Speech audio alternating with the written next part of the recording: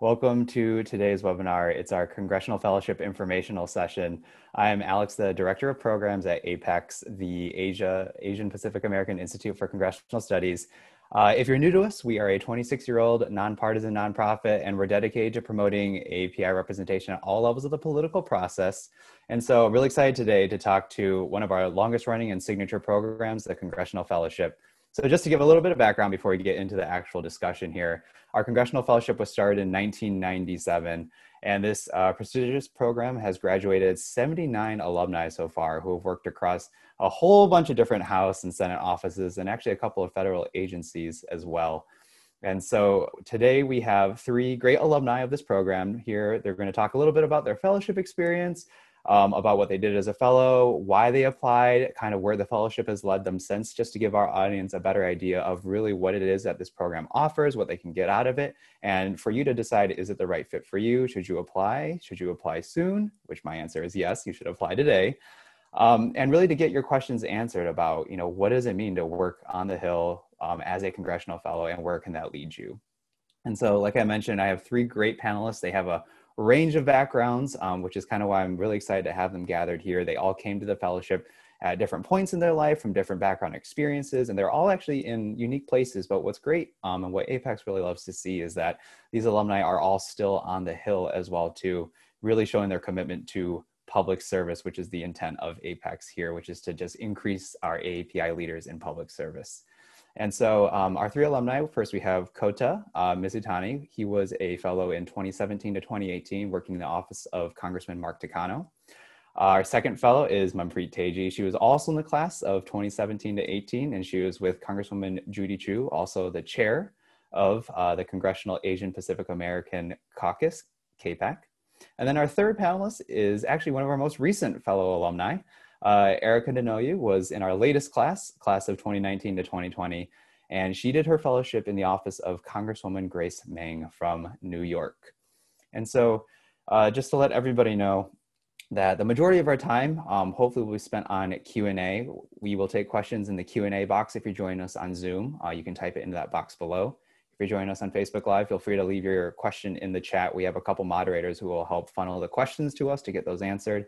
And if you registered ahead of time and pre-submitted a few questions, we got a whole list of those too. We only have about an hour, but we're going to try to get through as many as we can during this time to be the most helpful for you. And then the last thing I'm going to note too, before we just jump into this discussion today, is that if you need more information or if we don't cover something, just go to apaics.org. Go to our fellowship page. We have a FAQ on there. If you have questions, you can email in to programs@apaics.org. And I'm actually going to ask Keejan, who's on the line too, to drop those links and that email address into the chat so that everybody can see that as well too.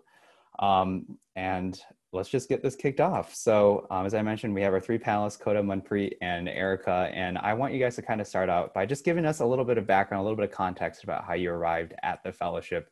So first question is, why did you apply for the APAICS Fellowship, and what were you doing prior to coming to the fellowship? How about we start with Kota?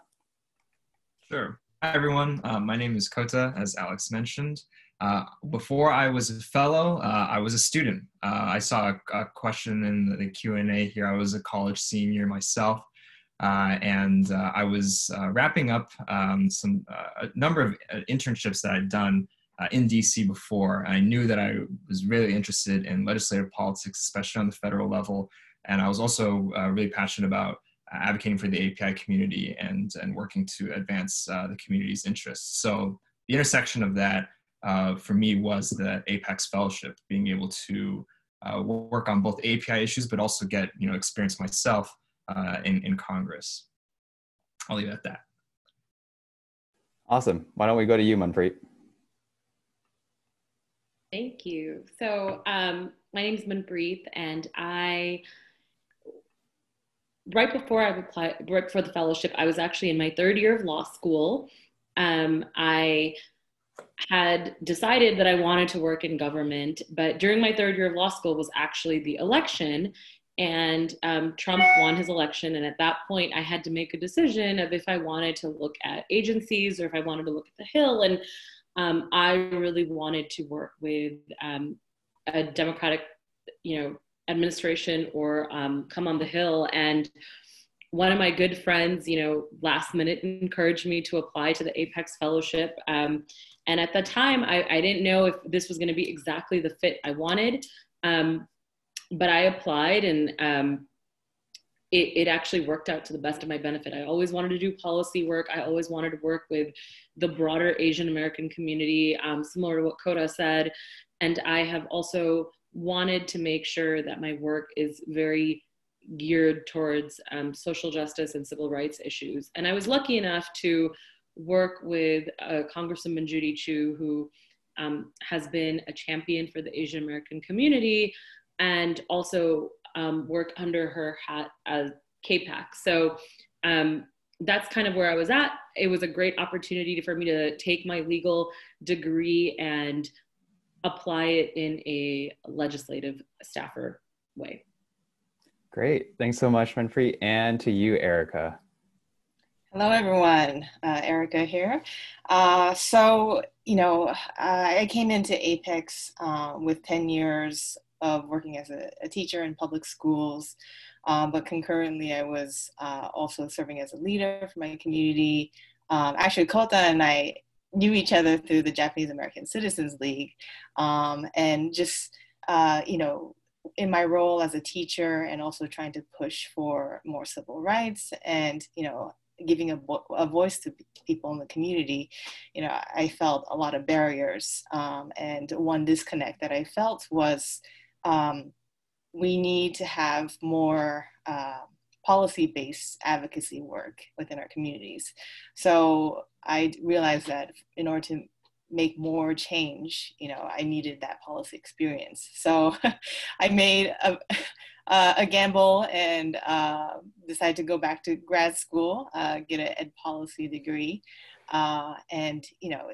Because I didn't have any interning experience, or I didn't think I was going to have a career in policy, I really needed an alternative pathway into the Hill.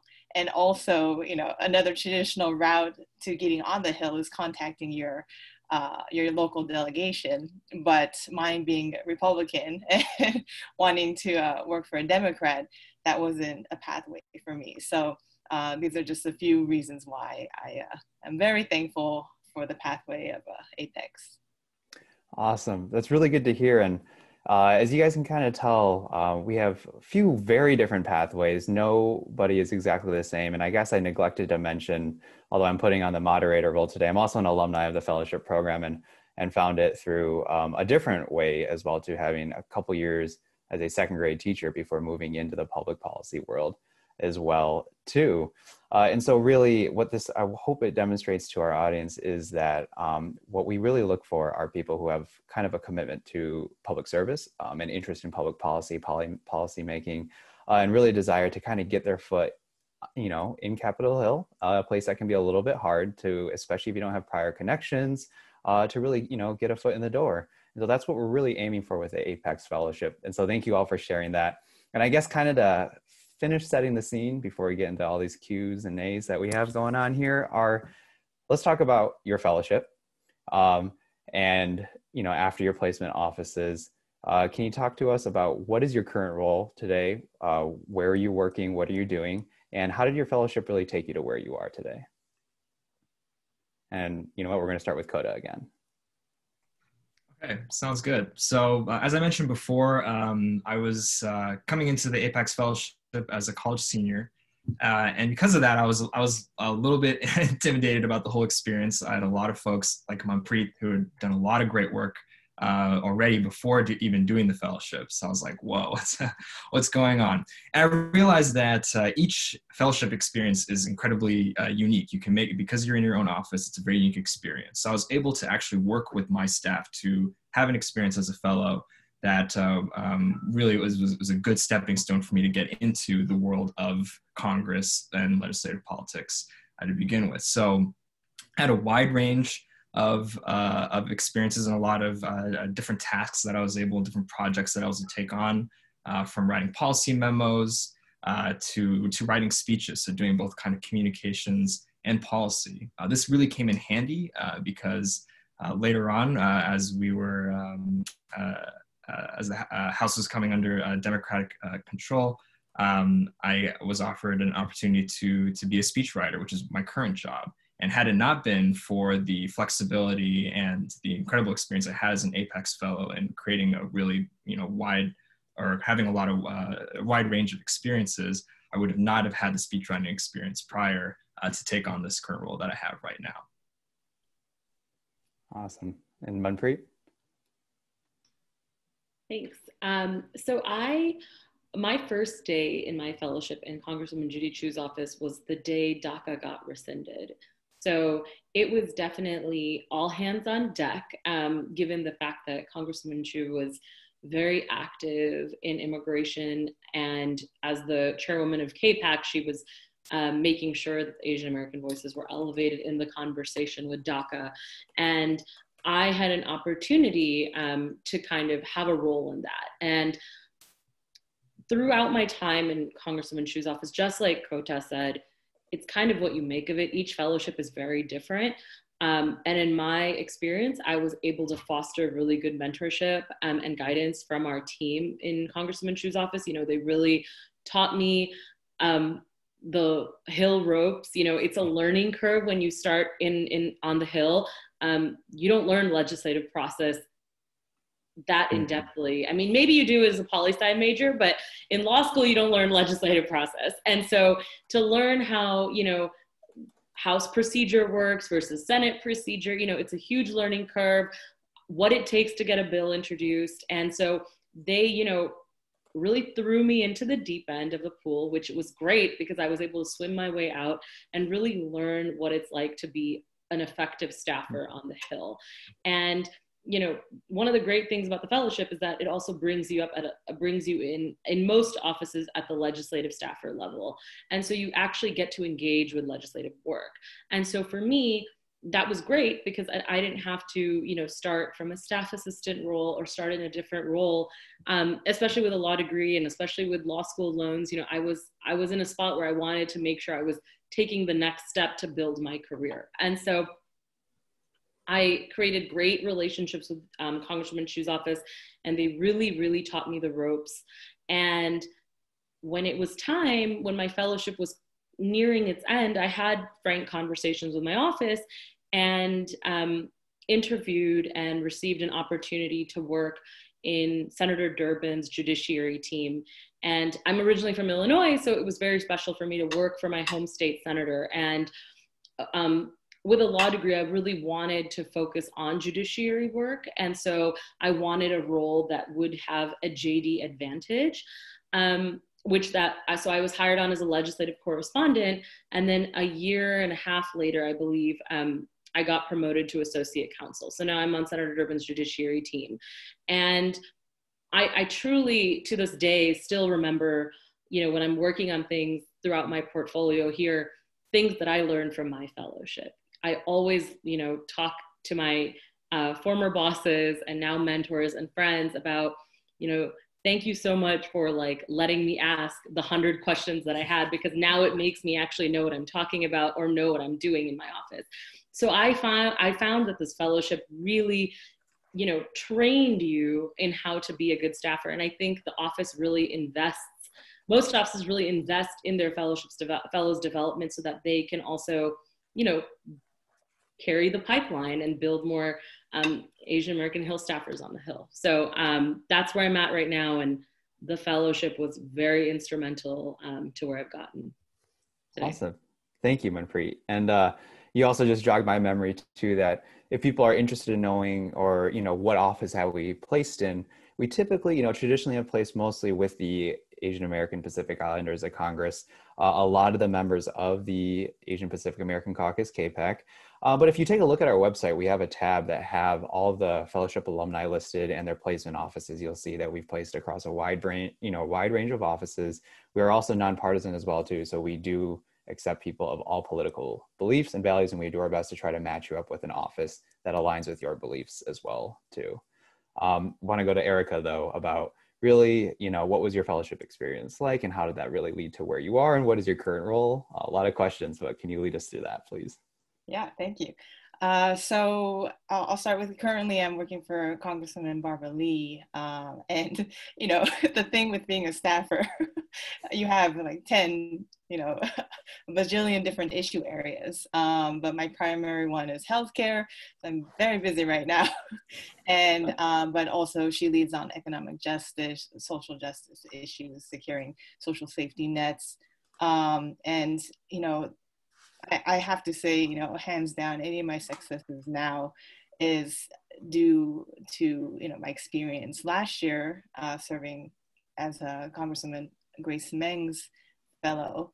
And, there's, you learn about subject areas, and I was able to bring in my expertise being in the field of education, but really learning and applying the legislative process is something that really happens through experience when you're working on the Hill. So I'm just really grateful that, since day one of my fellowship, the office really pulled me in and said, Erica, what are you passionate about? What do you want to accomplish? And, I was ready to, the first day I came in with a 12-page document of all the legislation I wanted to enact. But I'm really grateful that my office provided me the opportunity to engage in the legislative process, writing bills, working towards passing bills, helping with hearings, a lot of technique and skill that offices are looking for when they're hiring you on as a legislative assistant. And I will say,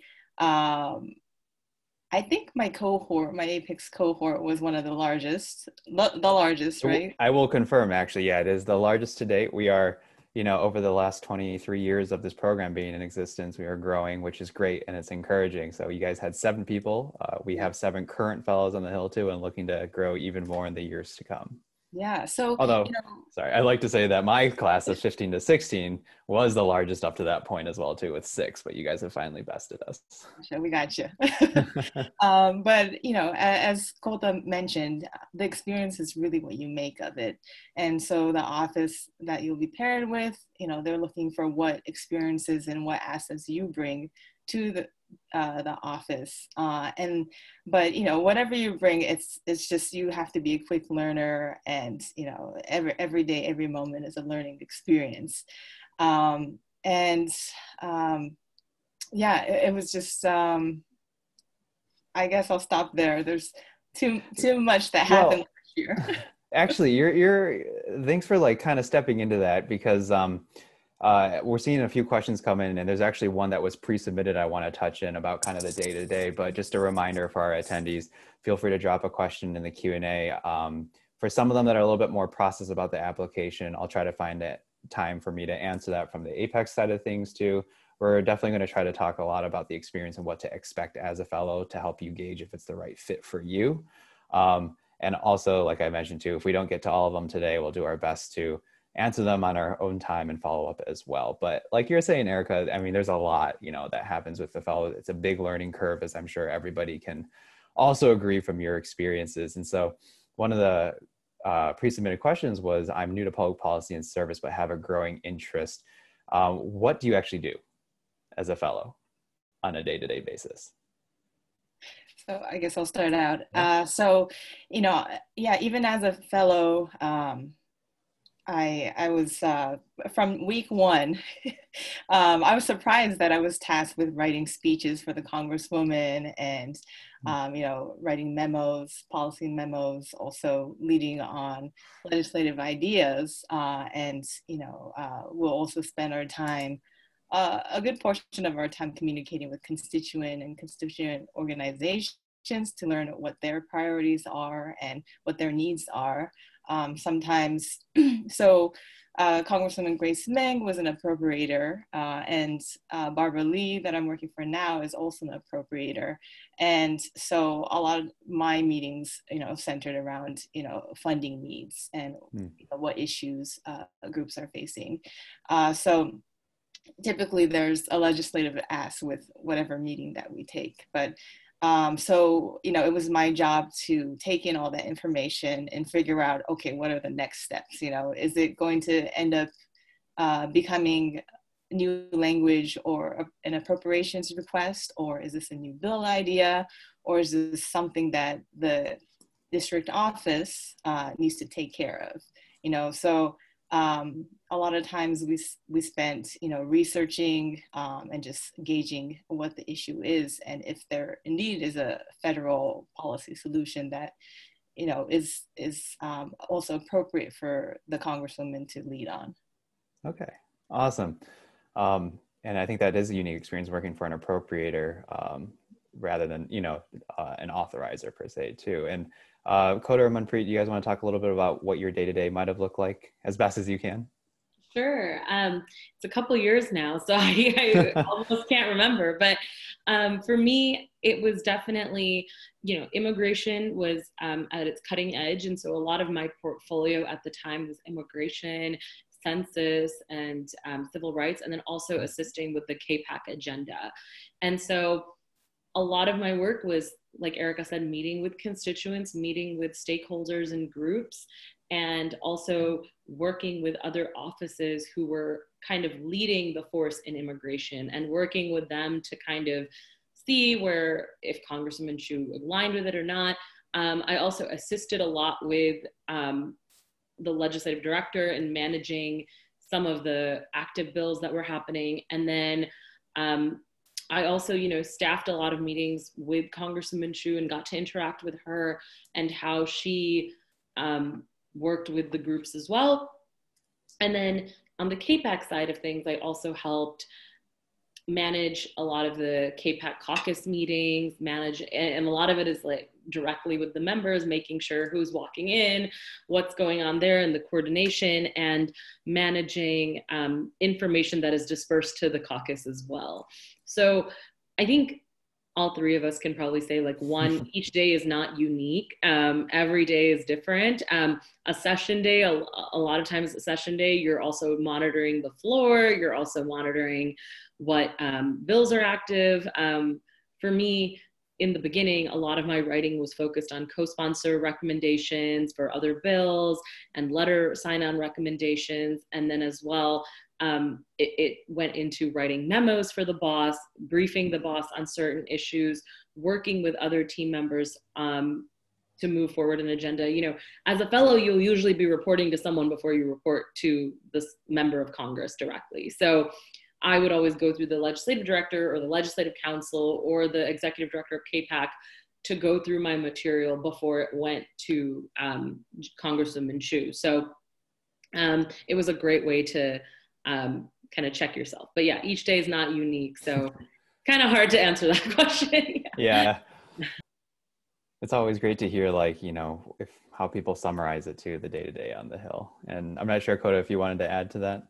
Yeah, I mean, totally agree. Every day was so different. I think one of the things that I really loved about my fellowship was that even though I was like the Education and Labor Committee fellow, I was like assigned to those issue areas. As was alluded, like the policy issues that I was working with, interacting with, went far beyond that.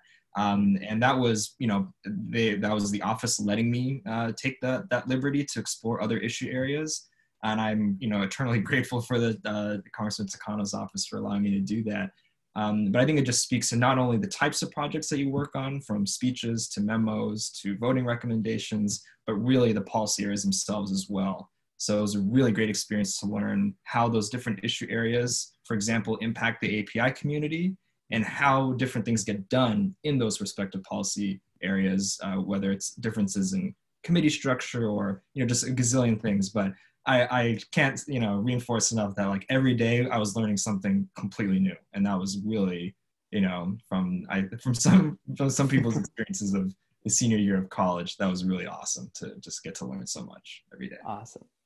And that's good to hear. And I kind of want to talk about, one of the big things that we really hope that our fellows take out of this is the network that they create, right? And the connections that they make by being able to have this opportunity to move to DC, to be able to do this fellowship and get their foot in the door on Capitol Hill too. We have a question here in the Q&A I want to address. Let me find it again. There's a lot more than I last checked. Can you all speak to the network that this fellowship provides and the extent of the relationships you've built?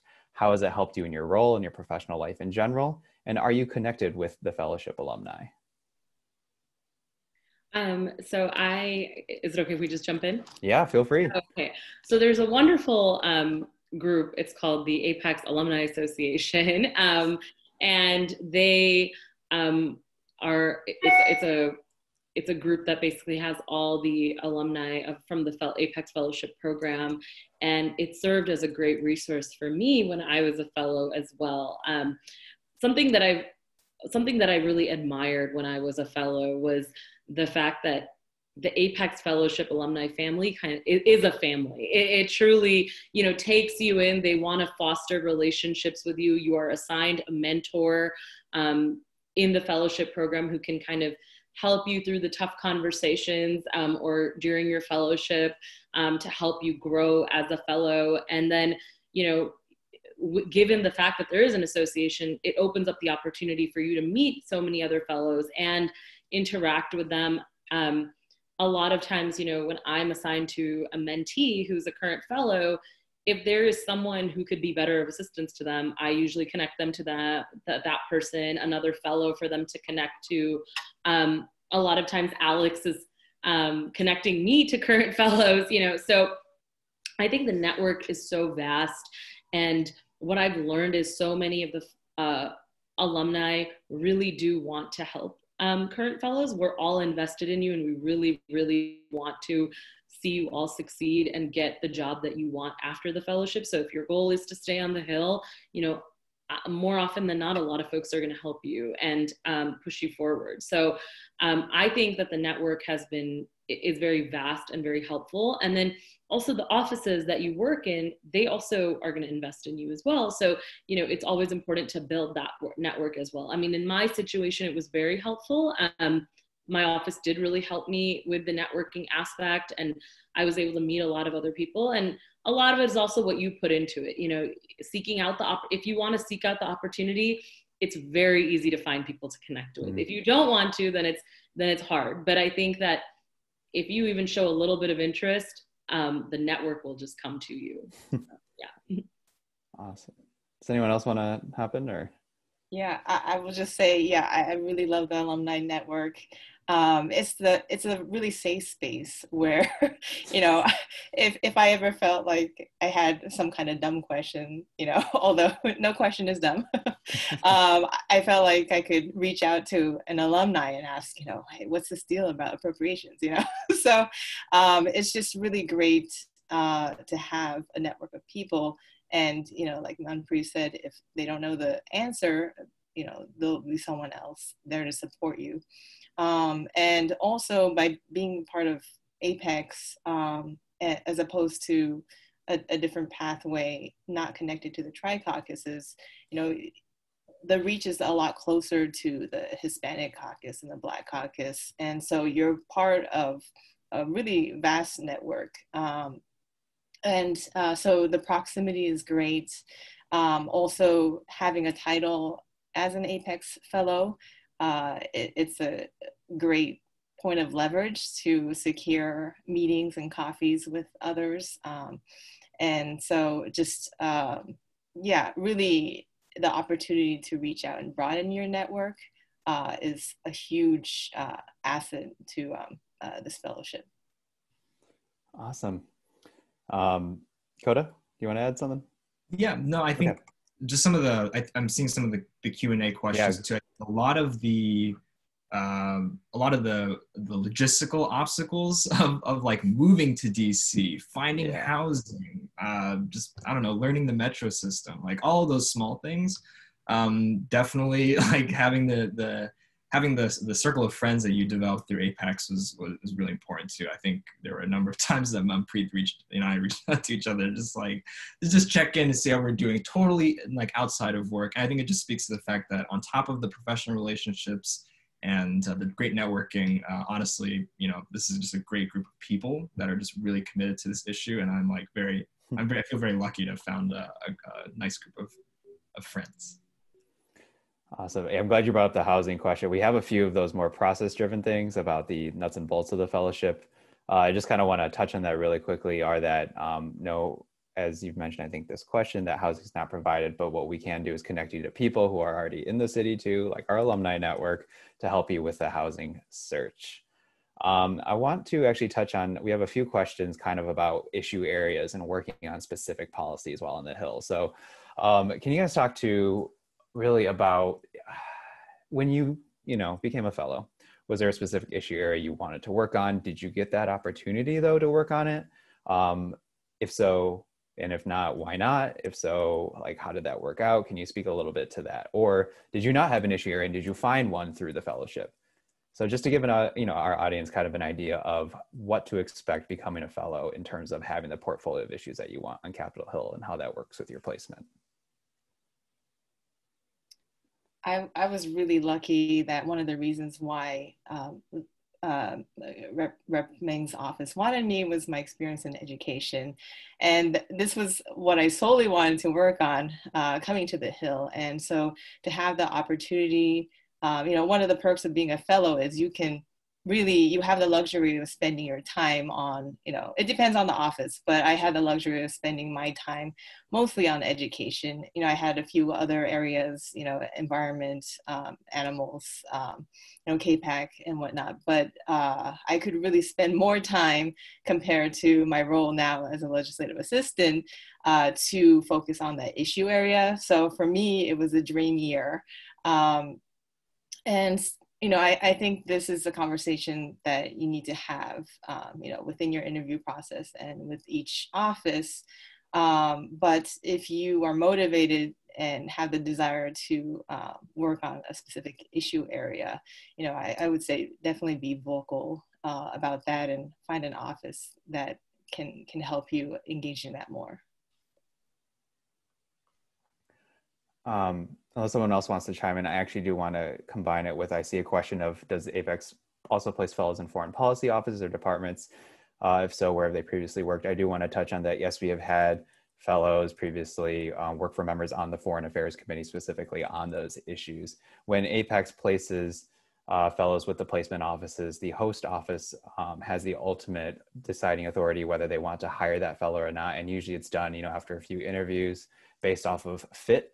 Does the fellow and their interest and their work experience, does it align with what the office needs? So if somebody is looking for a fellow to work on foreign affairs issues, they'll obviously seek out somebody who either has an expressed interest or maybe some work experience or maybe some educational background in that area to work on that portfolio.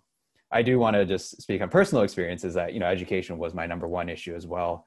When I got my fellowship with Ami Bera in 2015, they actually had a legislative assistant at the time whose, one of his main priorities was education. So they made it pretty clear that I will not be the main lead on education, but they knew that was definitely a passion area for me too. I had experience in it. And so they found ways to, have me back up projects or take on the little bits of the education portfolio to kind of help me out and give me some experience in that issue area that I wanted to work in. So there's ways around it too. And one thing that I always tell Hill staff and people who are starting fellowships on the Hill too, is that the Hill really is what you make it. And that even if you might not have the ideal portfolio at the start too, I think over time, you'll be able to work your way into the areas that you want to work on, and you never know. I think big piece of advice that we always tell our fellows going in is keep an open mind. I'm sure all of you all have heard that here on this call, is that we really encourage our fellows to have an open mind, because you never know, if you get assigned an issue and you really dive into it, you might find that you have, secret passion for housing policy or whatnot. All right. Let's see. Another good question that we have here are, sorry, we've gotten so many more. I see two about the same thing about favorite projects. Is there a favorite or a significant project that you guys want to talk about that you did during your fellowship? I think for me, without getting into the specifics of it, when I started in Congresswoman Chu's office, I believe at the time, the person that handled immigration policy, their counsel, had just left. So they were hiring someone for that position, but given the fact that I was a fellow and I had just joined, I was given the opportunity to kind of take a lead on some of the immigration pieces, while the LD had managed it above me. And so for me, it was really exciting to kind of see a bill from start to finish. So, the person who had just left handed off, I guess, a bill that was still kind of in the works of, finalizing text. And so on my end, I had to, work with the legislative council in the House to get the text finalized, work with the groups and the stakeholders.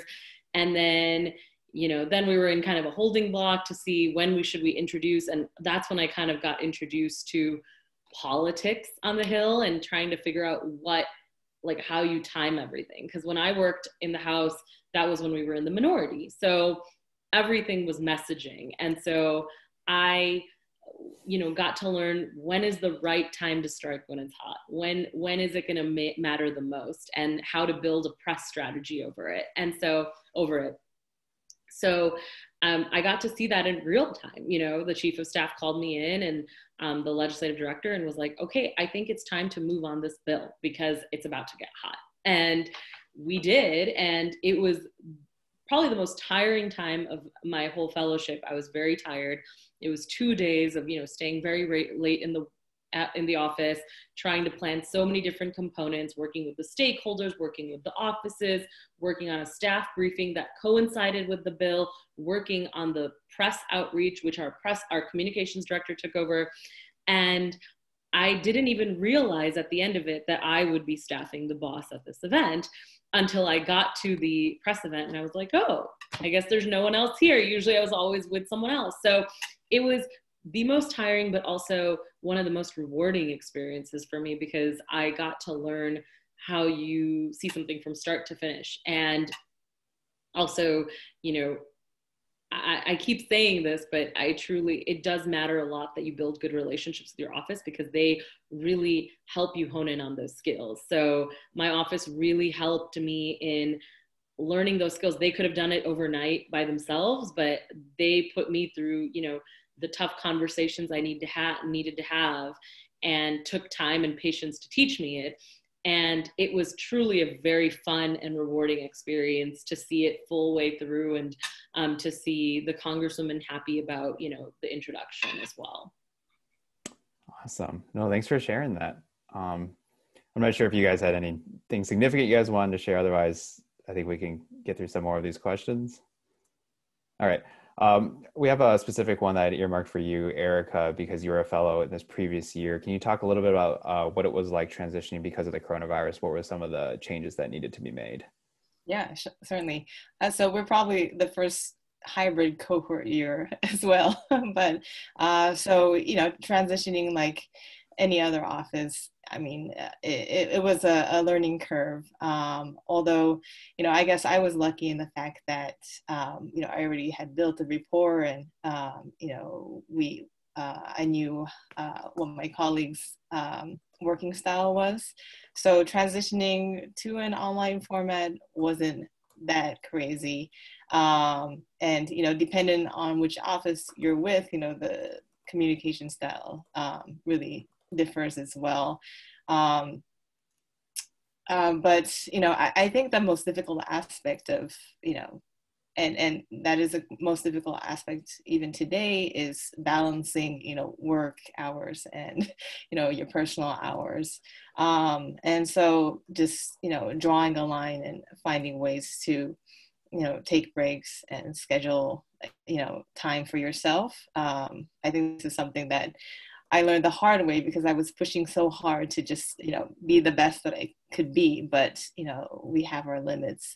So, really being honest with yourself with, what understanding, you are valued and what you can bring, but also you are only human. So, being honest with your, legislative director, or your supervisor, about your needs as well is, I think, a critical component.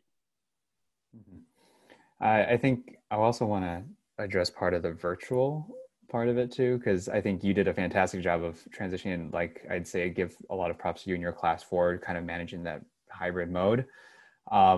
Just want to address for our audience that currently our class It really depends on the policies of your placement office. The majority of our fellows are in person, with some with a hybrid or in-office option available.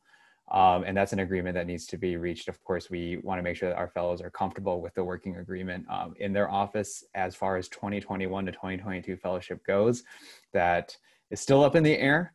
And, as we get closer to those dates, it will be, a conversation that we'll need to have with the people who become our fellowship finalists, who get a secured placement with an office and that office's policies. At APAICS, we definitely want to make sure that the health and safety is the priority of our fellows first and foremost too, and also that they're comfort level with the office's policies.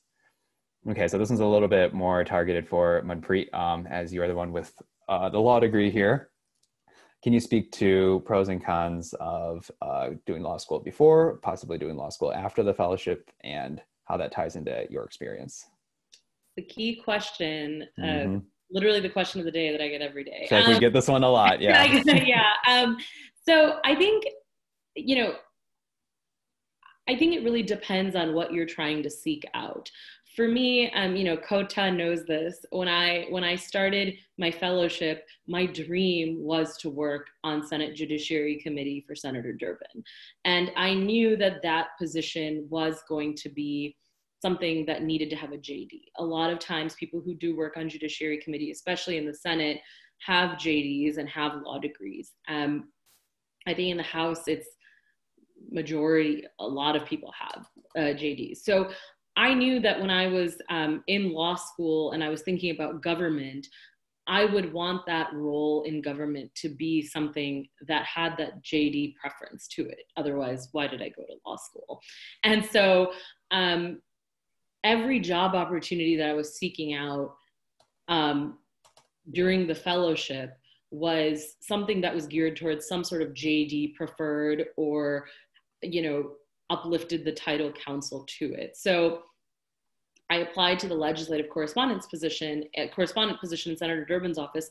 And in that position, they were looking for someone with a JD because they looked at that job as a stepping stone. Legislative correspondents on the Hill don't necessarily have JDs. It's just what the office was dependent on. And because it was on his Judiciary Committee staff, they wanted someone with a JD.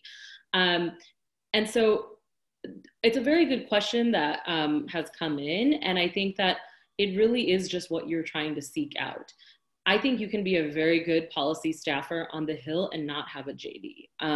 You can be a very good policy leader on an issue for your boss. I mean, there are so many legislative directors and chiefs of staff on the Hill who have had many years of experience on the Hill leading policy issues who don't have law degrees.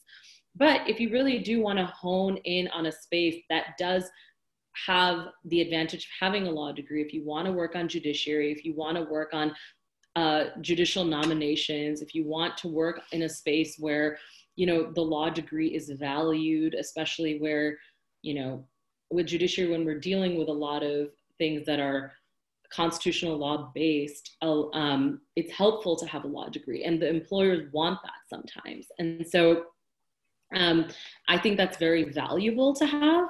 However, if you are, recently graduating from college, my biggest message is that you should always get work experience before you go to law school. And if this is the opportunity that you're looking for to get work experience to kind of decide if government or the Hill is for you, then that's great. But just know that the positions that you probably will secure after your fellowship won't be law-based, like if they're looking for someone with a JD. And that's fine. I have a mentee of mine who works on the Hill, and they are going to apply to law school now, and they were able to build good experience assisting a team of lawyers and that sort. So it's really what you make of it. If I was very geared and focused towards wanting a position that was going to utilize my legal degree. Okay. Thank you, Manpreet, for that. That's always a top question. Thank you for always being so generous with your answer. I know you get that one a lot. And if other people, they always ask me, and I usually forward them on to you or other of our fellows who have JDs as well to answer that question. Let's talk a little bit about long-term prospects as well too. We actually have an interesting question of, would you recommend applying if you're not sure if you're interested in working on the Hill long term? And maybe speak to where have other alumni worked after the fellowship, and about you guys too. And might even ask, did you guys plan on working on the Hill long term? It just so happens that you three alumni are still on the Hill. That's not the case for all of our alumni. Is there someone who wants to kind of talk about that?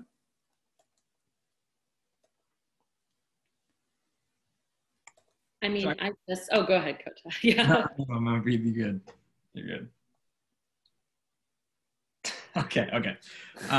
Well, I mean, so that's a little bit tough, right? Because I'm still on the Hill, but I think just from knowing, other fellows who've gone off, I mean, there are certainly opportunities. I mean, when you're like fielding meetings with folks, I mean, you're meeting with people who are not on the Hill constantly. So there are opportunities to get that experience. It's not like once you take the APAICS Fellowship, you're like on the track to only be a congressional staffer, although it's a great, obviously it's a great path if that is what you want to do, which was the case for me, is that I knew I wanted to work in Congress. And I think I saw a question earlier about, is this something that you want to do if you've been an intern before? And I'd actually say, yes, even if you have prior Hill experience or you've never had experience and you don't know, I think this is a really good way to find out if the Hill is the place that you want to work in. For an intern, or for folks who've been interns before, you've seen, as an intern, most likely in a Hill office, you're taking care of a lot of greeting people at the door, giving tours, answering the phones. That's a hugely important part of the Hill, and you've learned like a third of that as an intern. Now as an APAICS fellow, so this is actually my personal experience too, is that I was once an intern into the fellowship. You learn like the whole other side. You learn the policy side, what some people might consider to be the more exciting side, although I would contest that myself. Just to say that, again, I don't think, you need to know that you want to work in Congress to apply for this fellowship. It will not block out opportunities for you to leave or stay either way. It will only enhance your knowledge of this, if this is a good place that you want to be in. And I'm just curious to hear, like, from our panelists, going into the fellowship, did you know at that time that Capitol Hill was the place you wanted to work, or did you use this kind of as an exploratory experience?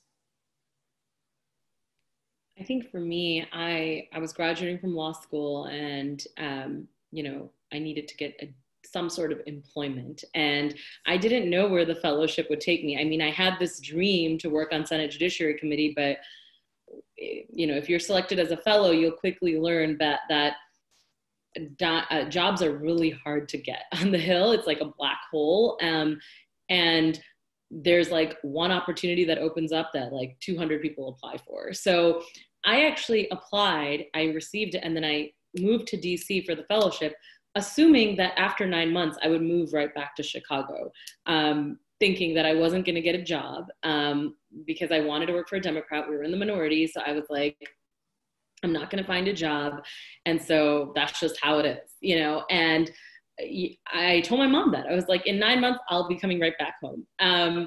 And I think that's what I came with, and things worked out for me, and I was able to get on the Hill. I guess I just want to add, like, there's so many opportunities you can seek out. I mean, we know other fellows who did, after their fellowship, go into like nonprofit, NGO, and then they came back to the Hill. Yeah, so it's really, it's what opportunities present themselves as well, and where you're at in terms of like what risks you're willing to take. If there is a Hill job, but it's not high paying, and you want to make sure you're more financially secure. So it's kind of seeing what opportunities present themselves.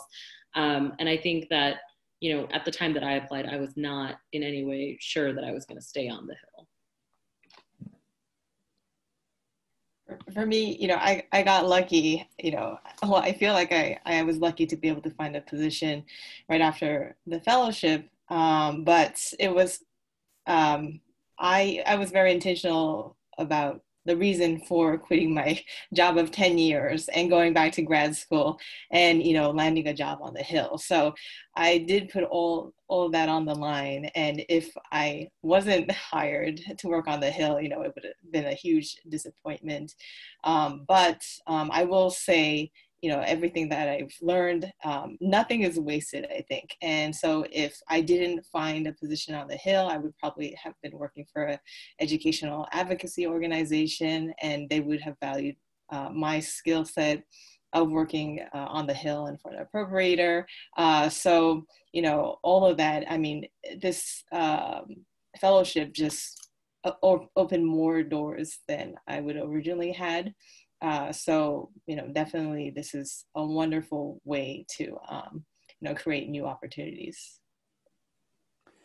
Okay, I know we only have a few minutes, so let's try to knock out some of these. People are asking about advice for filling out the fellowship application. I saw another one about tips. What are ways to make yourself stand out in the interviews? Do you guys have any top level advice for making yourself a stellar candidate?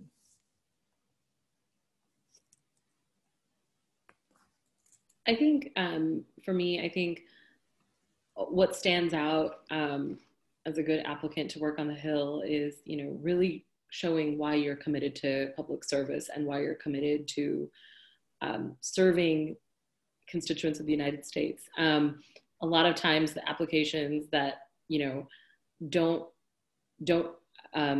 make me excited about the candidate is when they just talk about their own personal goals. I mean, you should talk about your goals, but they just talk about themselves and they don't talk about serving society, which is a lot of what our Hill is. We are literally serving our constituents and listening to our bosses. So unfortunately, there's not a lot of I in our work sometimes. And so that is something I look for, to see if they have that humility to kind of put that aside and realize that this is truly public service, and let that shine through your application. Awesome. Yeah, Coda, you want to jump in?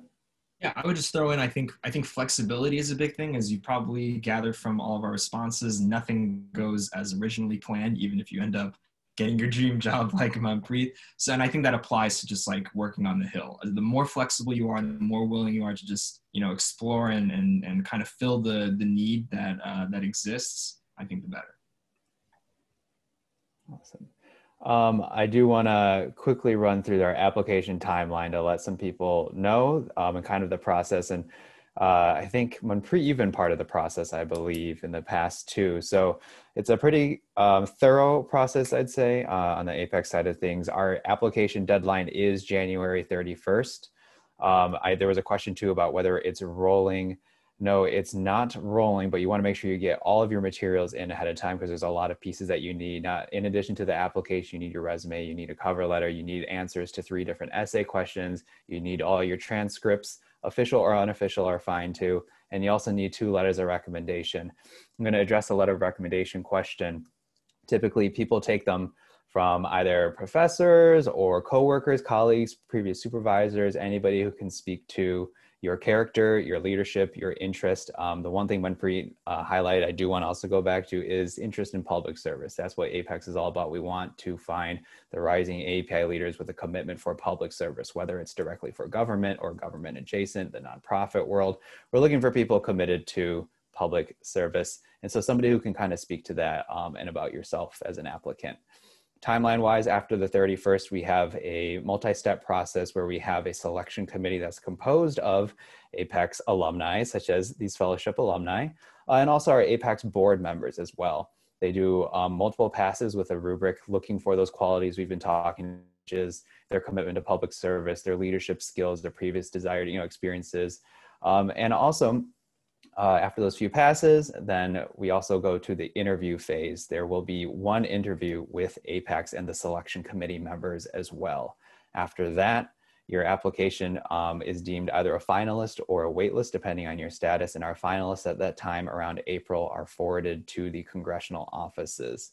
And to answer questions on placement, as you can tell, the Hill is a little bit of a finicky place, and a lot of it really, is situational to that office and what that office needs and what that office is looking for in a fellow to help them, because they're pretty busy. They got a lot going on and they don't have a lot of staff.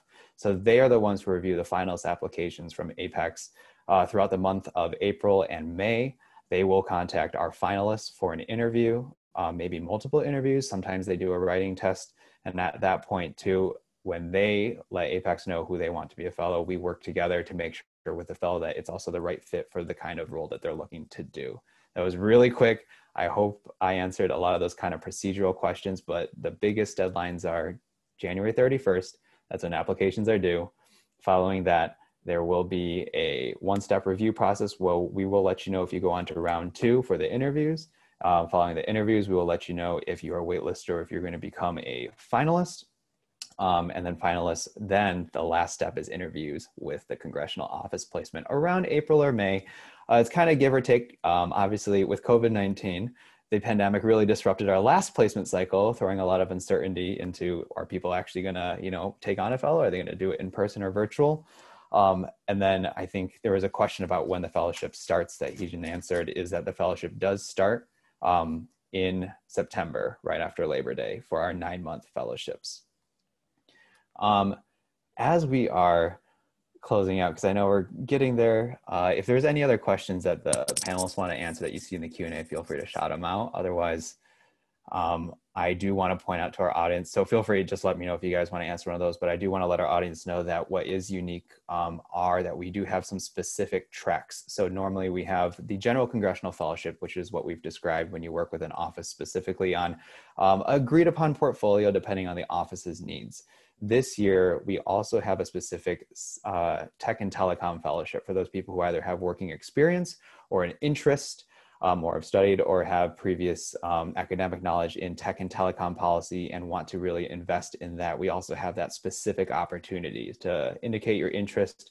It's the same application form, but you select that you're interested in tech and telecom. There's going to be just another additional essay question. We have to explain your previous working experience and your interest in the Tech and Telecom Fellowship to become eligible for that one. Was there one that you guys wanted to pick? No? Okay. Well, in that case, because I know that we are getting close to time, we can start at the top. Is how many people get accepted? As Erica said, her class was the largest at 7. It is a pretty competitive process. I don't know the exact statistics, but we, admit only a small percentage of the applications that we receive too. But we do encourage people to apply again if they've been waitlisted for a previous year or two.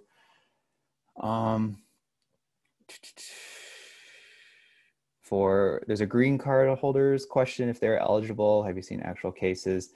Yes, so anybody with who is authorized to work in the United States is eligible to apply to. I don't know historically of our 79 alumni of their statuses, but that does not affect your application. It will not affect your consideration as an applicant.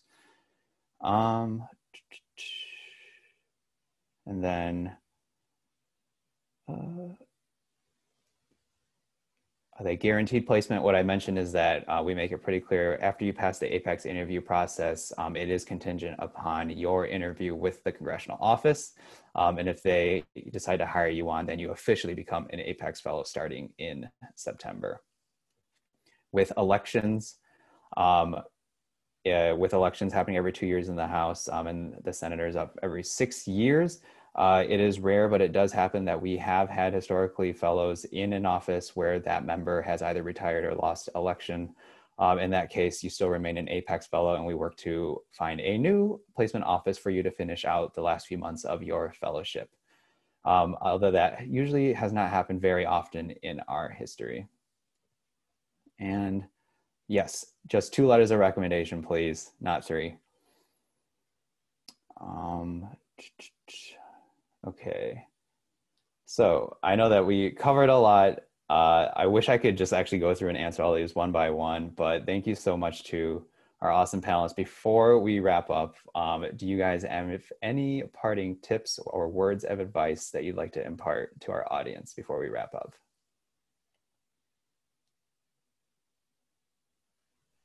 The process of finally securing your office, it felt long, but I just encourage you to continue to engage in the process. And if I remember my first interview didn't go as well as I thought, but then I learned from it and applied those skills to the next one. So every opportunity is really helpful in becoming a better staffer eventually. So best of luck. Yeah, I just want to add kind of what Erica said, just be patient and humble in the process. You know, APACS is wonderful for having this program, and Alex has to, manage a lot of moving pieces. So be patient with the process and be humble with the process. It truly does shine if you are, and take your time with the process. And if you do get selected, you'll feel that relief when you get through it. So good luck to everyone, and I'm excited to review many of your applications. I'll just say good luck to everyone who's applying. And if you're on the edge, apply. It's the best sneak preview of Congress that I could have ever asked for. And I'm just going to close out by saying too that having, had an interest in the fellowship, I also, want to say thanks to APAICS, even though, as a staffer now too, for APAICS that I knew as an intern, I had interned during college on Capitol Hill. I knew one day it's the place I wanted to return to, and APAICS really kind of gave me that pathway to kind of move back out to DC for a paid 9-month opportunity that led post that to another 4+ year long career on Capitol Hill as well too. And so to those of you who are thinking about applying or unsure, my recommendation is to apply and, see where that opportunity might lead you. We have a lot of questions. I'm sorry if we didn't get to all of them, especially the ones that we might need to do a little bit more research on for you too. We'll try to follow up. You can always email programs@apaics.org too, and one of us on staff will get back to you as soon as we possibly can to answer all of your questions about the application process. I just want to answer because I still see a few more about the letters of recommendation right here while I have you all here, is that with that, yes, please get them in on time by the deadline. I don't know historically like the numbers that we get to, but with the competitive process, it's the easy things to do are to get your materials in on time and correctly in the format requested. That helps set yourself apart, and it starts, your application off on the right foot with the hiring and the selection of the review committee. So with that, just want to say a huge thank you to our alumni for kind of giving up a little over an hour of their night. I know you guys are busy, especially because Congress is in session now too. And it's a Monday night in December as we're facing numerous deadlines as Congress typically does at this time of year. So a huge thank you to Erica, Manpreet, and Coda for taking some time to speak to the audience here today. And thank you to everybody who's joining in both on Zoom and on Facebook. We hope to, answer your questions and hope to see your applications come in soon. Thanks. Hope you have all a great night.